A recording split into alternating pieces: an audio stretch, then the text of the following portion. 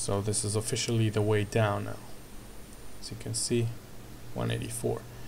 Now, because this is the way down, we need to make sure we thrust as much as we can to null up the rate. So either wait for it to be a plus say 0.1 and then thrust it to minus 0.1, and will keep us in a relatively good pace on the maneuvering around the ISS. Let's null it out, and a little bit of negative thrust, and again we'll stop. We are opening up the rate again, so we'll null it out, and again time skip for a second, and guess what, we're nulling it out. And that's about it. It's a little game of cat and mouse until we are under the station. Again, and null it out. Let's let the rate open up a bit to about 6 something. As you can see, as I move away, the closure rate is opening much faster because we have plenty of speed going that way when we build it up during the initialization of the fly around. So on the way down, we need to deplete all that energy using the minus Z. And as you can see, the minus Z is pointing that way, so we're thrusting away from this one. We are minimizing the energy, we're decreasing the energy that takes us that way. And again, as you can see, we're starting to cross the horizon back down. Let's null it out, and we're, as you can see, we're still painting our little arc in the sky. Again, null the rate. Now we can allow this rate to open. You can either leave it at about 600 feet, but as we said, when we're going we're doing the last quarter lap, once we cross beneath, we can open up the distance to about 750 feet, which is the distance we will do our burn in.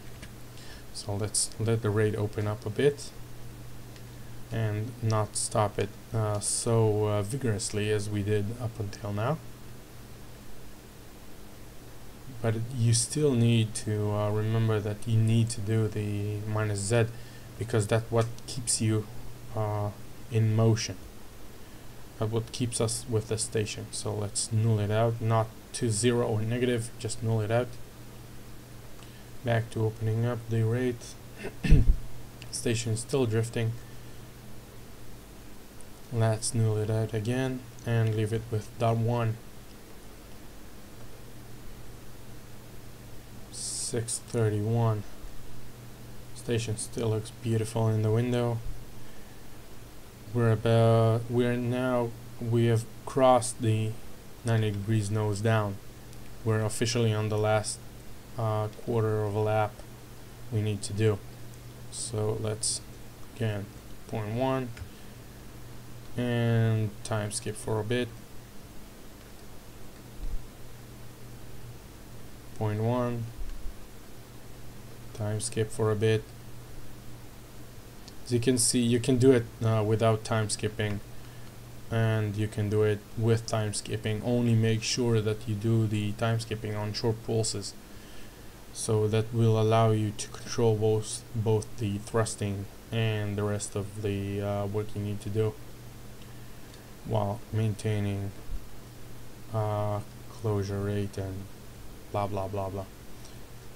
Okay, we're approaching the 700 feet mark, and we are about 60 degrees nose down. We're still painting our little our little circle around the station. Let's null this one out, and the station is starting to drift up in the window, but we're cool with it. Looking at the camera from time to time, as you can see, we're roughly aligned with the center of the station. This is more for orientation than anything else, because it gives you a reference, because we're keeping the station in the window, so it's pretty hard to judge where our center line is, because we haven't thrusted anywhere else and it's on pulse anyway. We're pretty much in line still. Let's look at that. 325, that's good. Keep on going. 700 feet. Let's null this one.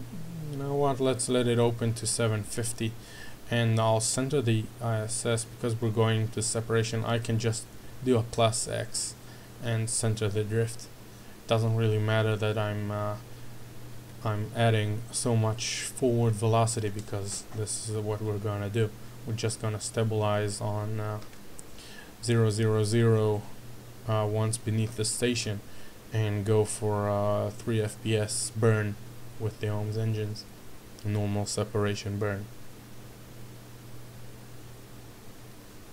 Time skip. We're about to hit 750 and we have 20 degrees to go. So let's hold this one out, null it out a bit. 10 feet to go, 15 degrees.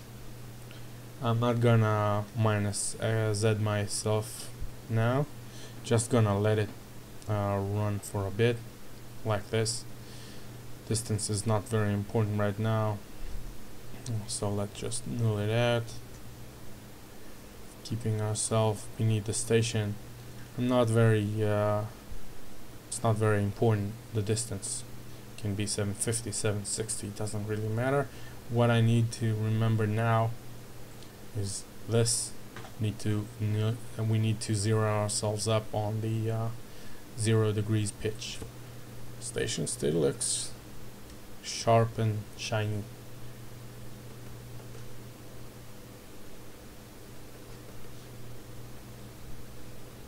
Distance is now opening up, I don't care. We're pretty much done. All we need to do now is hit LVLH and null ourselves on 0. And we go for the burn. We're using a right burn because it's SSM2024. Item 23, and turn on the right OMS engine. Time skip for the 3 minute of the burn.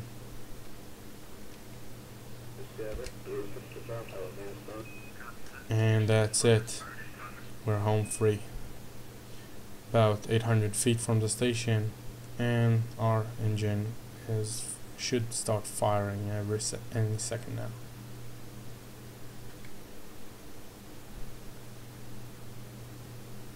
There we go. So that's it. We're all done. As you can see, not very complicated, not very much of a big deal. And all there is to remember is to have fun. That's the most important thing. I think the guys on Exciting Simulation gave us one nifty service pack to work with, and it's gonna be plenty of fun. I think flying again with all our favorite missions again and again with this new service pack, and all we have to hope is that the future will hold some big surprises for us, and I'm sure it will, by the way things are going with the game up until now. And as usual, if you have any questions or anything, you can feel free to email me or PM me on the forum. And we have a pretty decent team of beta testers and the SSM fans staff that are hanging around in the forum and are always happy to help. So just ask away and you will get your answer in no time. I hope this tutorial was very useful. Again, I would recommend having a look in the new Space Shuttle Mission manual available on the website with the service pack, and the Mike's checklist will also be available soon. I assume that they're already available as you're watching this video. So have a blast and good night.